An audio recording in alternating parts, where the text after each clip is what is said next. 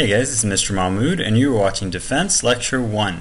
This unit goes over all the different ways that your body protects you from all of the potentially hazardous and harmful things that are out there that could very well cause you damage. And for all of you medical science people out there, anyone who has any sort of interest in pursuing something in medicine in the future, we're all my future doctors and nurses and chemists and biologists out there, anyone who's ever wondered why their body reacts to certain things the way that it does is going to love this unit. And this again is a perfect example of how what you're learning in the classroom really applies to absolutely everything around you. Every day you involve yourself and you expose yourself to things that could definitely cause potential harm to you, but you don't even realize it most of the time because of how amazing your defense system is. So we'll get into all of that here over the course of the next few lectures, but at this point we're really going to start with the basics about understanding what some of these different microbes are, whether we're talking about potentially hazardous ones or potentially helpful ones that happen and occur all throughout our ecosystem. So we'll first get into a basic understanding of the helpful microbes, talking about different categories of microbes, specifically bacteria, fungi, and protists. Then we'll get into some of the harmful examples of microbes. So again, there'll be harmful examples of bacteria, protists, and fungi. But you'll notice that we're talking about microbes and only referring to those three categories. We're not going to refer to viruses until we get away from the word microbe, and we'll talk about why in a little bit. We'll talk a little bit about an introduction of viruses, let you know a little bit about how it works, and start getting into the idea of how it's able to actually function and the cycle that it goes through in terms of its replication, what we call the lytic cycle.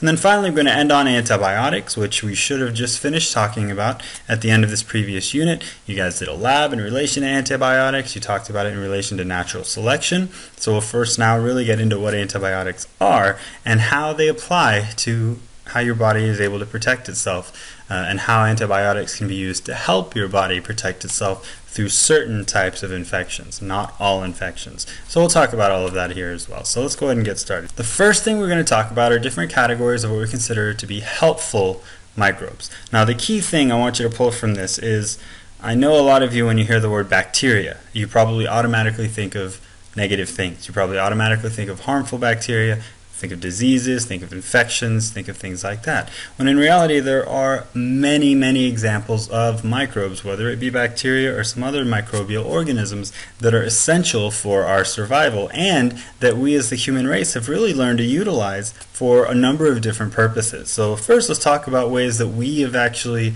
learn to use types of bacteria and types of microbes to actually help our own diet.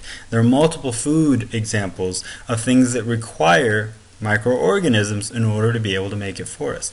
Yogurt's a good example. Cheese is a good example. Any dairy product you've ever had, the milk alone included, is full of bacteria. So when we talk about making and culturing things from milk, all you're really doing is allowing bacteria to break down the milk itself and begin the process of actually solidifying that milk. Basically, anytime you've heard of bad milk, if you let milk sit out for a while, the curdling and the collection and solid particles that start to form, all of that's because bacteria is going through a process to break it down. And as bad as that may be for just the plain milk when you're trying to drink it, it's something that the human race has actually learned to utilize and learn from and use to actually make other food sources. So that sour taste that comes from yogurt is nothing but the waste product being made by bacteria. That waste product is called lactic acid. That lactic acid that's a buildup of fermentation is what gives yogurt its solidified structure, and it gives it a lot of that flavor. That is also the first basic step to making any kind of cheese. You have to first let bacteria convert the lactose in the milk into lactic acid, and then you can go through a process of adding some different types of enzymes, and then pretty much make any kind of cheese you want. Basically, you change the initial animal that you're getting the milk from, or how long it takes in any one of the steps in the process of cultivating the cheese, and you get every different type of cheese across the world. It all starts with milk and bacteria. So bacteria plays a very important role in the fermentation and the process of making a lot of the foods that you eat. Breads are another perfect example of how we utilize microbes' fermentation process to actually make food for us. In this case, most of the time, instead of using bacteria, we're using fungus, particularly yeast. Yeast is actually a unicellular fungus that we'll learn about a little bit in the next unit as well. Fungus is important for a number of different reasons. Here, we as humans have learned to use fungus, and the yeast especially, to help us produce all different categories of bread, and all of our bread products originate and start with basic yeast that we allow to go through its own fermentation process. Another way that we have learned to really utilize the power of fungus, and really this is probably the most important medical breakthrough that's happened in the last couple of hundred years, is by utilizing its ability to help break down other types of microbes. And it's all because of this guy. This guy's name is Alexander Fleming. This guy is probably the luckiest scientist that's ever been around, because this guy accidentally discovered penicillin. This guy accidentally discovered the medication that would save millions of lives in the early to mid-1900s and is still being used today. Basically, he's super messy. He's a lot like me. If you've ever seen my desk, you know we're both messy people, but we have a system, right? His system wasn't so great at cleaning up a lot of the cultures that he was doing tests with. He was a scientist and he did a lot of cultures, and he was growing a lot of different things on those cultures. One of those cultures he was growing happened to be a type of bacteria, but he didn't do a great job of avoiding contamination on the culture, and he actually got a little bit of mold on the same culture. And he wasn't really thinking too much about it, kind of left it off to the side and was worried about some other things. And when he went back to that culture, he found out that the area where the mold was growing didn't actually have any bacteria on it at all. The mold itself was actually keeping the bacteria from being able to grow in that same area. So that was a huge breakthrough. That was the first time that scientists had been able to found any way to really slow down bacterial infections, because with all the different world wars and things that were going on there were a lot of infections that got very bad and could cause very, very serious harm, possible amputations, or definitely even up to the fatal levels and cause death. So this was a huge discovery, and we'll talk about penicillin and the role it plays in a lot of our understanding of modern medicine and the problems that come with the overexposure of that penicillin as well. We'll get to that later, but this is just another example of how microbes can be helpful. In this case, a lot of the antibiotics that you use, a lot of medications, are based off of basic fungi and funguses that are made in different molds that are made that serve purposes for the human body. So another very important use of fungi. There's another natural use of fungi that is occurring within all ecosystems, as well as very many kinds of bacteria. Bacteria and fungi are usually the two examples of organisms that we think of as decomposers. A decomposer is an organism within an ecosystem that helps break down organic matter into its most basic components so that those components can be recycled through the ecosystem and can be reused again. Very important components, things like carbon, things like nitrogen, are all broken down by very particular categories of either bacteria and or fungus. So again, microbes play very important roles to help the ecosystem and help the world around us. This is a perfect example of that as well. So the microbes that play a role of decomposers are critical within the ecosystem. But really, the number one example, and probably the most direct to you within your human body, of microorganisms that can protect you and help you the most are the ones that we talk about in a subject that is probably not the most politically correct, but we talk about our poop. Okay, let's talk about poop a little bit here. Your poop, as you can imagine, is the waste product of your digestive system, right? You take in your food, you break it down into all of its basic components, or as many as you possibly can. Those basic components get absorbed out into your bloodstream through your small intestine and then sent out to the rest of your body. Everything else is pretty much compacted, water is absorbed out, and then whatever is left gets released out, and that's your poop, right? Most of what you notice within your digestive system in terms of helping breaking down your food is actually bacteria. You have millions of bacteria all throughout your digestive system that actually help you break down your food. They play the role of taking a lot of your food components and feeding off of it. And in the process of feeding off of it, they break it apart for you. So without these types of bacteria, we wouldn't be able to digest a lot of the food that we eat. In fact, going back up to the yogurt, you might notice lately there have been different types of yogurts that advertise that they're probiotics, that they play major roles in helping you regulate your digestive system and things like that. Activia and different types of yogurts like that. All they're really saying is that they have extra bacteria inside of them. All yogurts have bacteria, like we said. These have extra bacteria. But of course, a lot of advertisers and marketers probably realize that saying buy this yogurt because it has extra bacteria in it probably didn't go too well with the focus groups initially, so they called them probiotics instead. So all this really is just extra bacteria that goes in your digestive system, but these are the bacteria that help you. So you have massive populations of these helpful bacteria all within your digestive system. And in fact, the majority of what gets released out in that poop is bacteria. It's probably the most I'll ever say poop in a 5-minute range, but it's very critical here that you understand that there are many types of microorganisms that are extremely helpful for you and for the ecosystem. So just because you hear bacteria, just because you hear microbes, does not automatically mean it's harmful. Okay, so that being said, there are definitely types of microbes that are disease causing. So just because I'm saying there are helpful bacteria doesn't mean you should just go out and take in any kind of bacteria or microbe you've ever heard of. Obviously, there are some that aren't going to be so great for us. So there are these categories that we consider helpful. Now let's talk about what we consider harmful microbes. There's a term for disease causing in science. We call it pathogenic. So if you ever refer to anything as a pathogenic microbe or as a pathogen, that means it's disease causing. So a pathogen is something that causes disease, and then disease in turn is just any kind of damage to your body, with the exception usually of an injury. So as long as we're not talking about you breaking something, if something is being damaged in your body, then it's usually due to some kind of a disease. So if a disease is an actual microbe or disease-causing agent, that would be a pathogen. So a pathogen is anything that causes disease.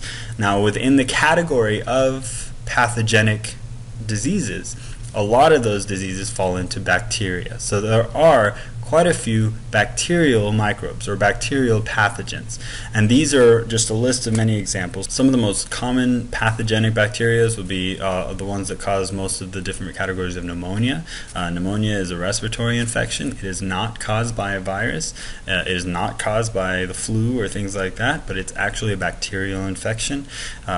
All the different categories of food poisoning that could occur within your digestive system, most commonly things like salmonella or E. coli, Escherichia coli. There are different categories of E. coli, by the way. There are disease-causing E. coli and there are helpful E. coli. In this category, we're talking about the pathogenic or the disease-causing. There are different types of infections that can occur through sexually transmitted diseases, things like chlamydia, gonorrhea. All of these are examples of bacterial infections, and one of the ones we're going to talk about a little bit later is a category of bacteria called Staphylococcus aureus, which is a very important type that deals with the most dangerous types of staph infections. If you've ever heard of staph infections, staph is short for Staphylococcus aureus. So we'll talk about staph infections a little bit here as well. So there are definitely disease-causing agents that are bacterial, and we'll talk about what your body does to defend against it, not only towards the end of this lecture, but we'll be hitting that quite a bit in some of the future lectures as well. But not all pathogens are bacterial. There are other categories of harmful or pathogenic microbes as well. We haven't really talked about protists yet. I kind of skipped over them, but protists have some major roles in terms of helpful and beneficial use for the humans as well. A lot of the food that we eat, anything related to seaweed or kelp or any of that, obviously is straight from Protista, because those aren't plants. Seaweeds are actually examples of protists.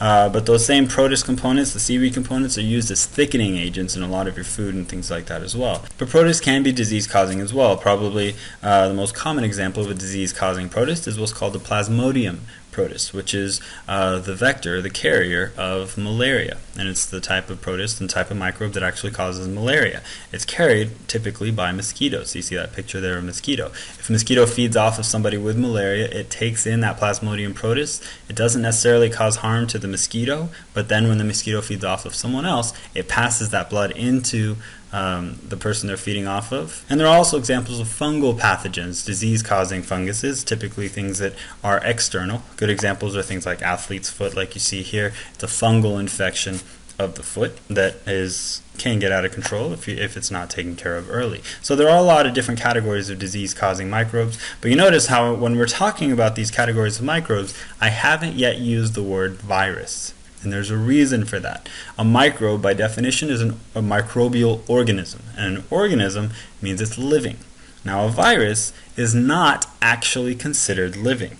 Viruses are definitely pathogenic. There are many viruses out there that are disease-causing. And this, again, is just a list of a number of different viruses that are disease-causing for the human population. Some of the most common ones, or the most well-known, would be the ones that cause the common cold, what we call rhinoviruses, influenza that causes the flu. There are viruses for skin infections, such as the varicella zoster virus, which actually causes chickenpox. There's smallpox, the measles, all different examples. Sexually transmitted diseases, you get into herpes, and then HIV. Those are all examples of viruses, right? But I don't actually consider any of these to be living. And there's a reason for that. In order for something to be living, it actually has to have all 8 characteristics of life, something we've talked about before. All of the bacterial infections, the protist infections, the athlete's foot, and the fungal infections, those are all living organisms that are causing the infections because they have all 8 characteristics of life. This virus, as we're going to talk about, is not something we consider living. We'll get into more about the structural components here, but basically, we'll typically split viruses into 2 categories, what we consider bacteriophages, which are viruses that attack bacteria. That should tell you something about the size of a virus. If a virus is small enough to get into a bacteria, then that means a virus is definitely even smaller than bacteria. So we're talking about things that are very small when we relate to viruses. But the one there on the right is probably the most common example of the size and structure of a virus that would typically attack the human body. So a lot of the category of viruses you see there on the left have a structure very similar to what you see there on the right, similar to, in this case, the influenza virus. And we'll talk about all the components within that here in a minute. But basically, here's what we have to understand. If we want to think of a virus as either living or non-living, we have to relate it to the 8 characteristics of life. And what if I told you, out of these 8 characteristics of life, the virus is only capable and only has 3 of the 8 characteristics? These are the only ones that a virus actually does have. It does have its own universal genetic code, which we're going to learn is very important for how the virus is able to do what it does. It is able to maintain its own stable internal environment. It does have a pretty strong external structure, so the internal components are pretty well protected for a certain period of time. And then finally, and probably most importantly and most damaging for us, is that it absolutely does change over time, or it does evolve, which is very bad for us if we're trying to figure out ways to be able to protect against it. Once we figure out how to protect against one, we have a whole new one to deal with because of the quick mutation rate that a lot of these viruses typically tend to have. So if I tell you that a virus only has 3 of the 8 characteristics of life, it's for that reason that I would say viruses are not living, and therefore I do not consider them microbes. They are pathogenic, they are disease-causing, but they are not actually living. They're not organisms.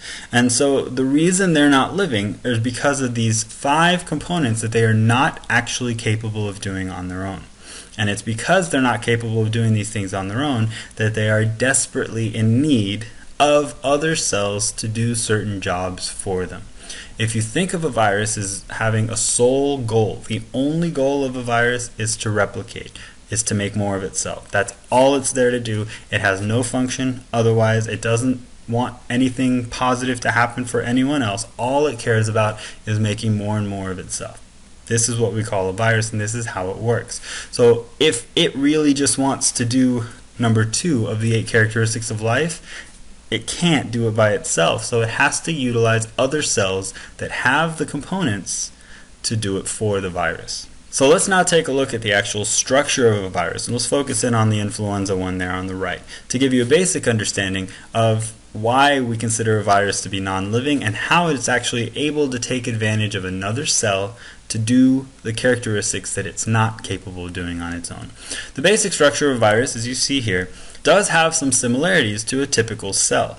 Let's start with the inside and work our way out. One thing that it does have, which is critical for its being able to work with any other cells in our body, is its own genetic information. So it, just like all living things, is part of a universal genetic code. It has genetic information, DNA or RNA, that has all the sequence and components similar to what you would expect to find in any other cell. However, the DNA or RNA, whatever the genetic information it has, doesn't really instruct anything beyond the process of making more viruses. So all the genetic information a virus has purely is instructing how to make more viruses. It's just a basic instruction manual.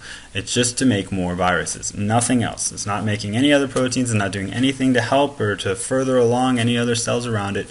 It's purely there for its own selfish benefit. right? So that's the genetic information. Whether it's in DNA or RNA, we'll talk about the different categories of viruses here in a minute.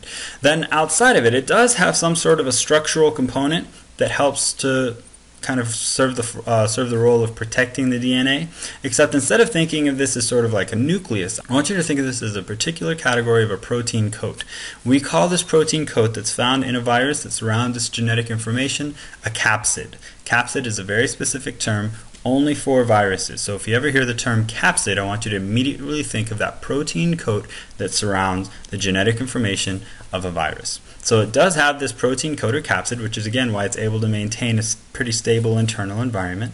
And then along the outside, it does have structure similar to a cell wall. However, it's not considered a cell wall because a virus is not considered a cell, since again, it doesn't go through all 8 characteristics of life. So it does have structural components similar to that. It does have an outside membrane. That outside membrane is made of what are called glycoproteins and a lot of such structures that are pretty similar. And probably the most important part of the structure of a virus here, and particularly how your immune system is able to protect your body against them, are all of these little proteins that are out on the surface of this structure. You notice all these little lines and extensions coming out.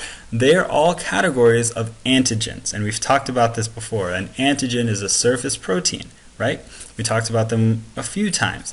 There are a few different categories of antigens. We have receptor proteins, we have channel proteins, and we have marker proteins. We're going to focus in particularly on 2 of those 3 when we're referring to viruses, and probably when we're referring to a lot of the pathogenic bacteria. We're going to focus in on receptor proteins and on marker proteins. And you remember the role of each one of those and think back to those, because you're definitely going to have to know that as we get a little further along and talking about more of the detail with how your body protects it.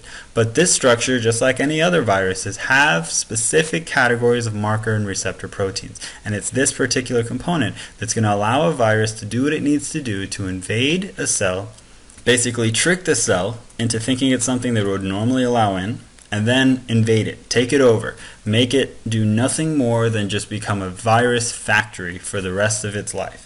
And that's pretty much how a virus is able to get more viruses made. It can't reproduce on its own. It doesn't grow and develop on its own. It can't obtain and use materials and energy, so it can't get any energy to do anything on its own. And it can't respond to its environment. It can't react in any way, going left and right, adjusting, getting smaller, shrinking, getting larger. It can't do any of that. It just does what it does. And if it's successful, it makes more. If it's not, it doesn't. And over time, the ones that are successful are the ones that stay in that environment, and the ones that become pretty serious problems for the hosts that they're invading. And the problem comes in the fact that once it invades a host, that cell will no longer do what it was supposed to do, and over a fairly short period of time, especially when we're talking about these types of viruses, that cell will become destroyed. That cell will burst and will never be able to function again, and that virus will then just go over and take over more cells and start the whole process over again. So once a virus is able to actually infect a cell, that cell basically becomes on the clock. It's going to die at some point. It's just a matter of when we talk about different kinds of viruses. So let's go through the cycle process of how a virus is actually able to make more of itself when it doesn't have the capabilities of doing it on its own. Think about what it does have, and we'll use that as a resource along the way. It does have genetic information, which means it does have the ability to instruct another cell to do what it needs it to do. It does have a pretty stable environment, so it's able to protect that genetic information just long enough to get from one cell to the next. And it does have these very specific receptor and marker proteins, and the receptor proteins especially are going to be what allows it to take over another cell. So the first basic step of this 5-step process that we're going to call the lytic cycle is the virus has to actually find a cell that will let it in. So basically, remember, receptor proteins send and receive chemical messages only when the 2 receptors match like a lock and key.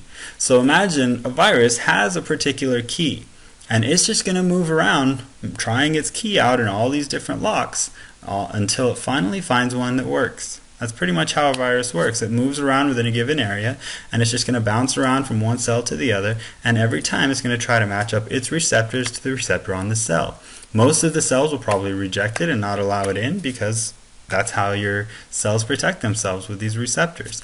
But if a virus has developed a particular receptor protein that happens to match a particular cell perfectly, then that cell is going to be tricked. It's going to think that the virus is something that it would normally allow in, and it will allow it in. It's basically like somebody having a key to your house. If someone has a key to your house, they're going to be able to get in, and there's not much you're going to be able to do about it. So it's the same basic process. If a receptor protein matches, that virus will be able to enter in. So the first step is what we call attachment, and that attachment is what you're seeing happening at the very top of this lytic cycle diagram. Now this is a particular lytic cycle of a bacteriophage. You see the bacteriophage has its own unique shape and structure. We use this as the example. Usually most diagrams use bacteriophages as the example, but understand the same basic process happening with the circular shape of a virus, the kind that you would see in an influenza virus and the other viruses that attack human bodies. So in this case, the first step is what we call attachment, where the receptor protein of the bacteriophage or the virus is able to perfectly match the receptor of the host. Once the two match, then the genetic information will actually be able to enter in. In this case, the bacteriophage sort of injects the genetic information like a syringe, and the rest of the bacteriophage won't actually go in.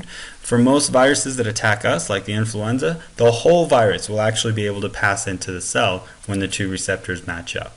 And that second step is actually what we call entry. So whether it's just the genetic information being injected in, like a bacteriophage, or the whole virus is entering into the cell, that's the second step. Now, one way or the other, the genetic information is inside of that cell.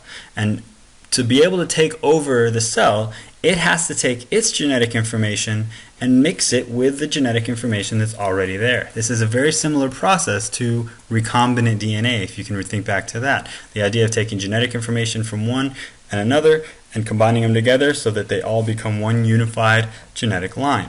The reason they're able to do this is because the viral genetic information is the same universal genetic code as all other living things, which is a huge evolutionary discussion and a connection to that concept that we've talked about before.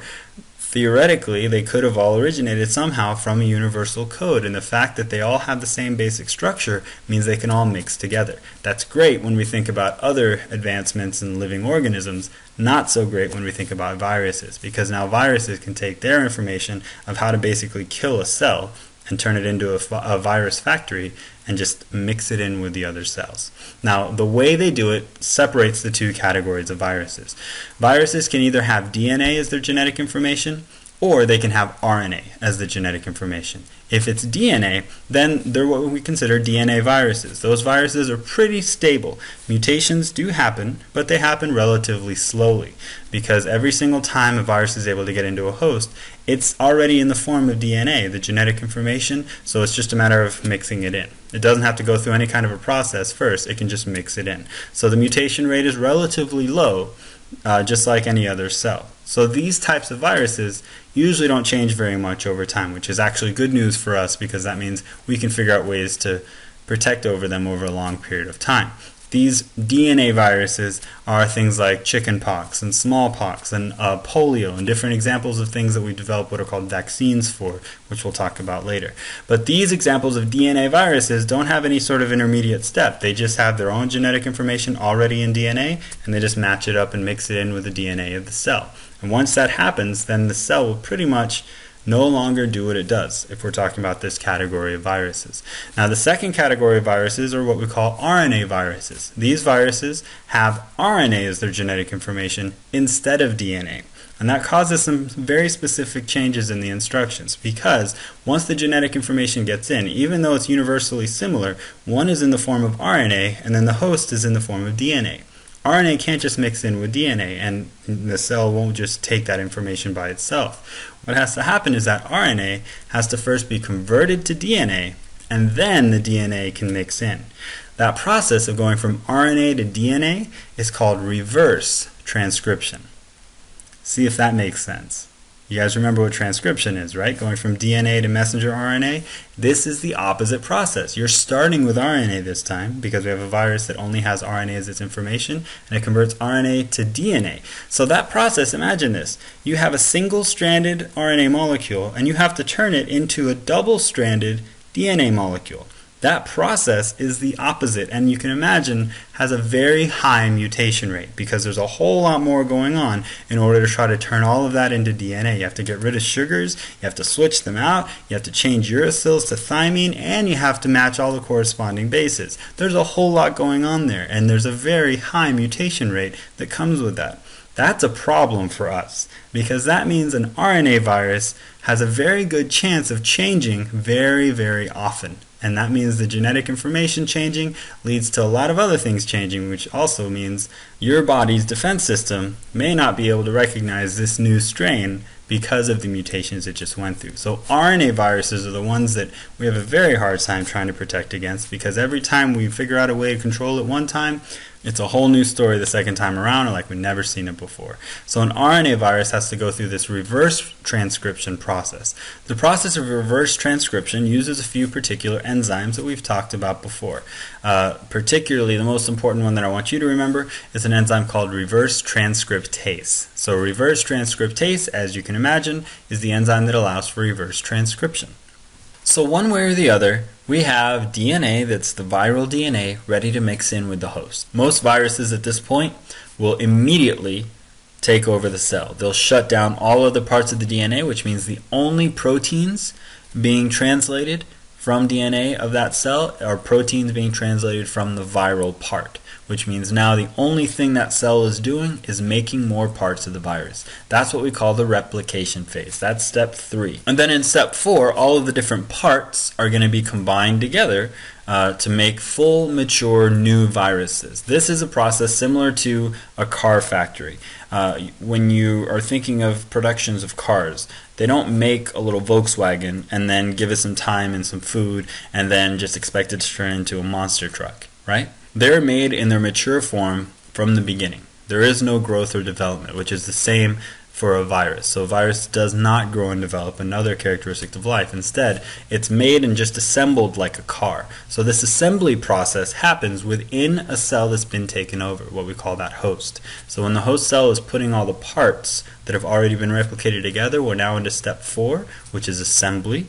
And now all of those fully functional and mature viruses are just waiting inside of that cell as more and more viruses are being made. And it's eventually going to get to the point, just like a balloon, if you keep filling a balloon up with water or a balloon up with air, eventually what's going to happen?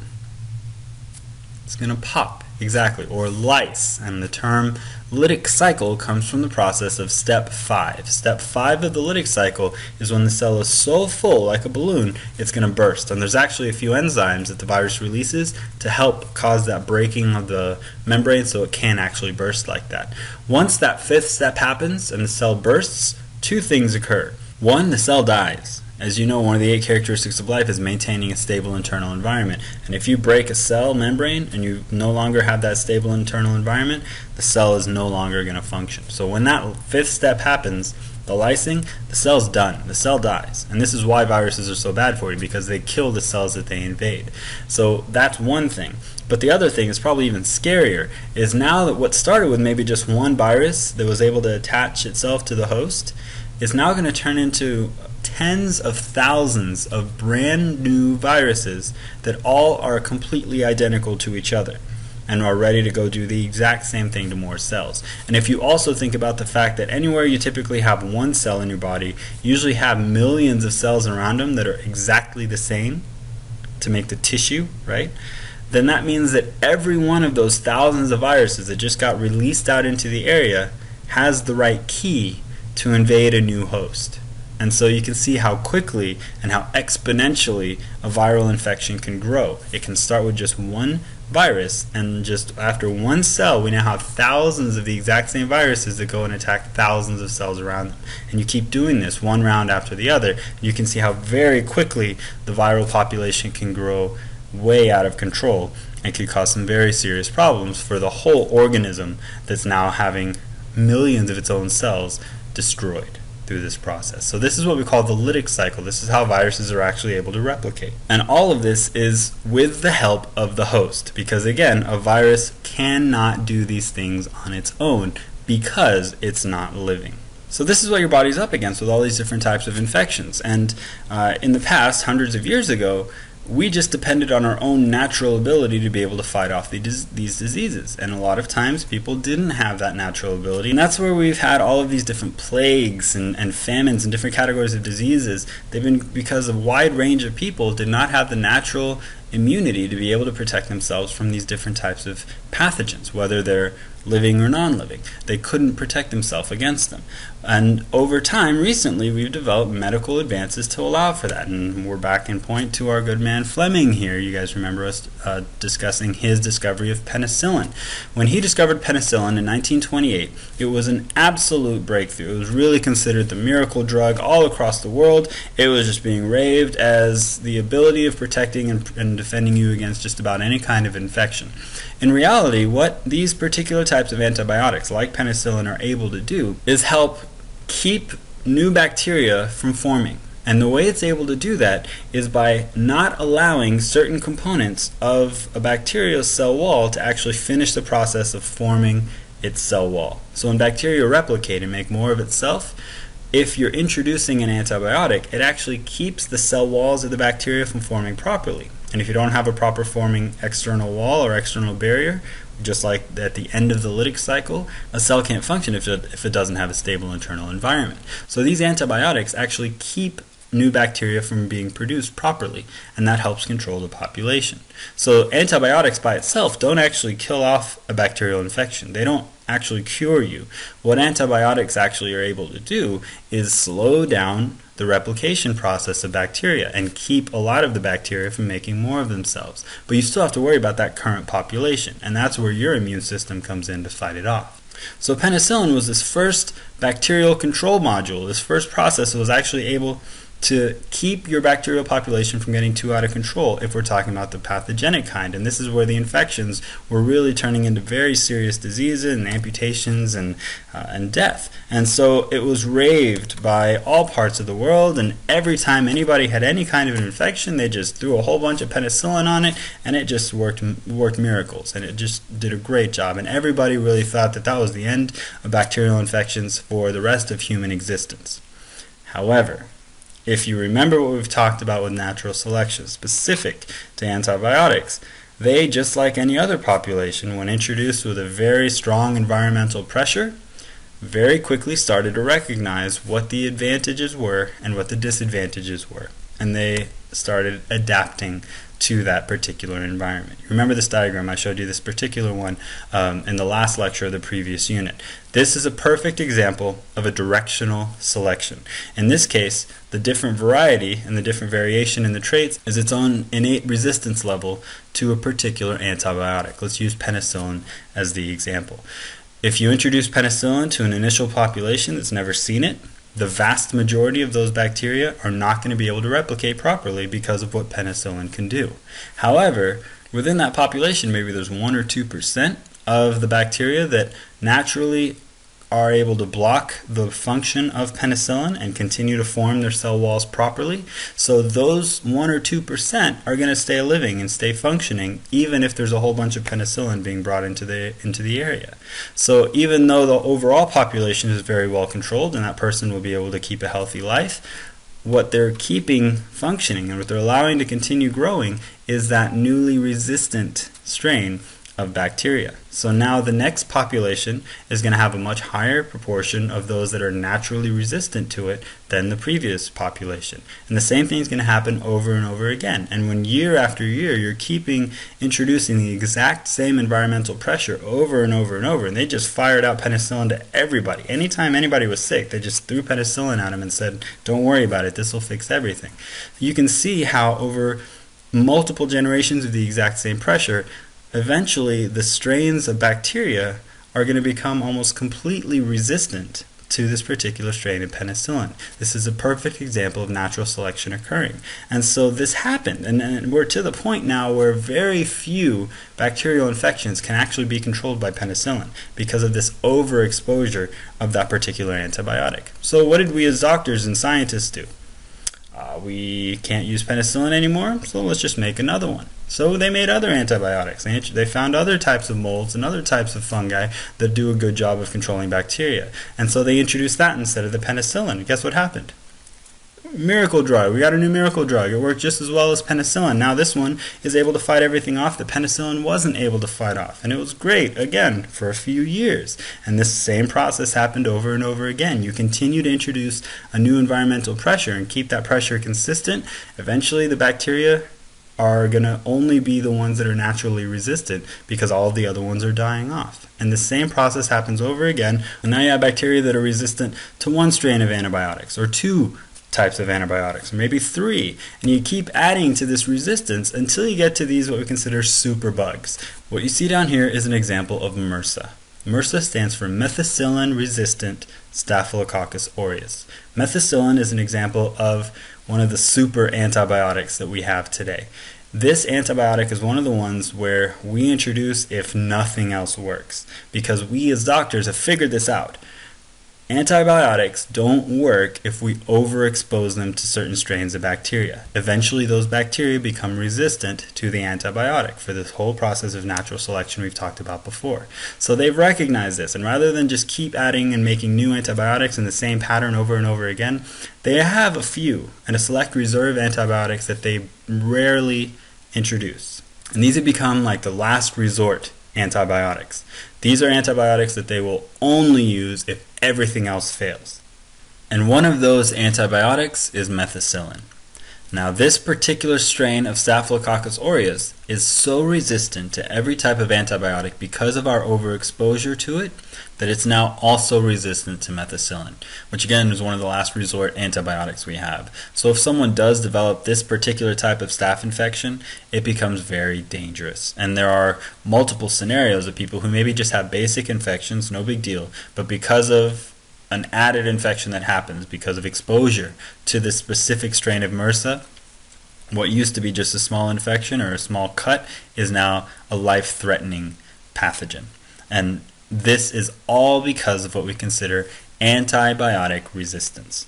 So you would think that modern medicine has learned from its mistakes, and you would think that doctors today would not prescribe antibiotics unless it was absolutely needed. But guess what? How many of you guys have had any kind of a virus and you've gone to the doctor because of that virus? Maybe you've had the flu lately, or you've had any other category of virus and you've gone to the doctor for it. I know I have a little one. I have a son, and over the first year or so when we went to the doctor, it was fairly common that he developed just a basic cold or a simple flu or just little kinds of viruses here and there. And every single time our doctor prescribed him antibiotics. And I remember looking at that doctor every single time and wondering, why are you prescribing antibiotics for a viral infection? Because I understand what you need to understand, which is that viruses are not living. Antibiotics, by definition, just look at what the word means. Antibiotics are against living things.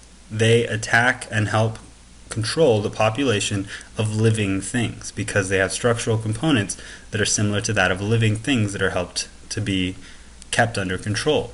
So antibiotics work great against bacterial infections that have not developed a resistance to them. They do absolutely nothing for a virus. This is important you understand this. Antibiotics do not do anything to help protect viral infections. This is an example of an ad that was spread all throughout the hospitals and doctors' offices throughout the country by the Centers for Disease Control. This is the CDC, the one part of the country that's focused on protecting your body from disease. They sent this message out everywhere because they want this message clear as well. Antibiotics should not be overprescribed and should not be overexposed to particular categories of bacteria, because if they are, they'll develop the same kinds of resistance, and then those antibiotics will no longer be effective. Now, the reason most doctors still prescribe antibiotics is because they fear that if your immune system is very busy fighting off a viral infection, then it may not be able to do much to control certain types of bacterial pathogens. And in that case, the antibiotics are there to help keep other infections from getting out of control while your immune system is busy fighting something else. It makes sense, and that's why doctors still do it. But you see the downside of this. There's a very negative consequence here. Now we have a situation where it's just as likely that our current antibiotics that are effective against our pathogens, our bacterial pathogens, will not be successful for much longer. So we have to think about the future here. What's our next steps? What are some things we can do in modern medicine to try to reset this process or figure out ways to control these multiple resistance bacteria that are developing, these superbugs that are developing because of how we are exposing them to antibiotics. I hope you're able to see a lot of the connections to your own everyday lives, and it's just going to keep happening for the next couple of units. So see you guys next time.